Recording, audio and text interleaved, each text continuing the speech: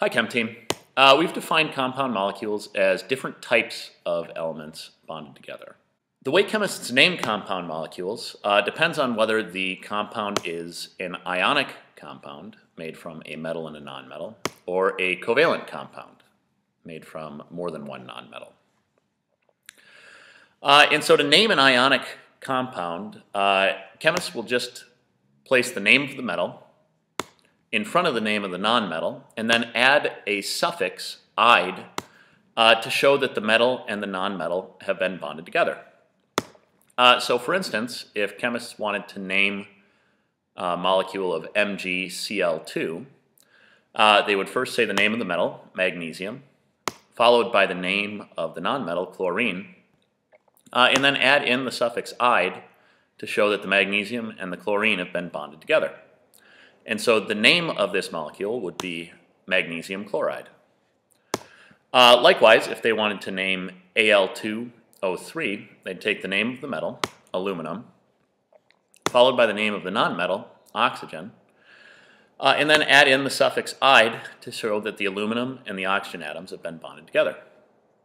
So the name of this molecule would be aluminum oxide.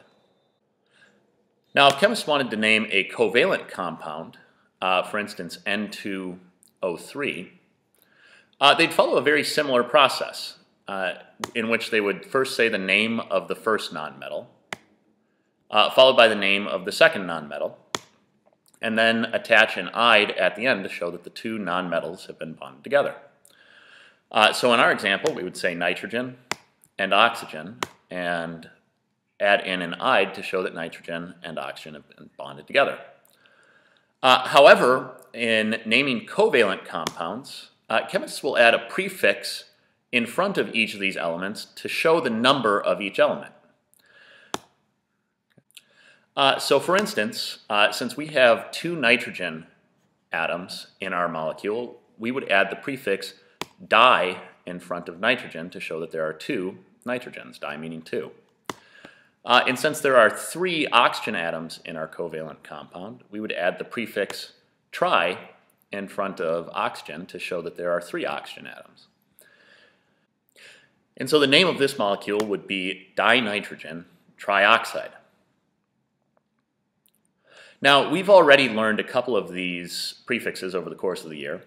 However, for the purposes of this problem set, you are going to be given a table showing all of the prefixes up to the number 8. So another example of a covalent compound, CF4. To name this compound, we would take the first nonmetal, carbon, followed by the second nonmetal, fluorine. We would add the suffix "ide" to show that carbon and fluorine are bonded together. And then we would add prefixes to show the numbers of each type of element.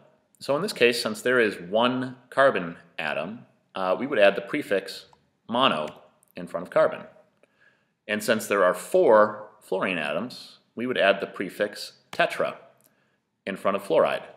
And so the name of this molecule would be monocarbon tetrafluoride. Although you'll often see chemists abbreviate this, they'll just drop the mono and just say carbon tetrafluoride. The other thing to note is that ionic compounds don't use prefixes. Because the elements involved in an ionic compound always bond together in the same ratios, for instance, one magnesium will always bond with 2 chlorines, chemists don't put any prefixes in front of them. And that's it. At this point, you guys have a couple of practice problems. We'll see you in class tomorrow.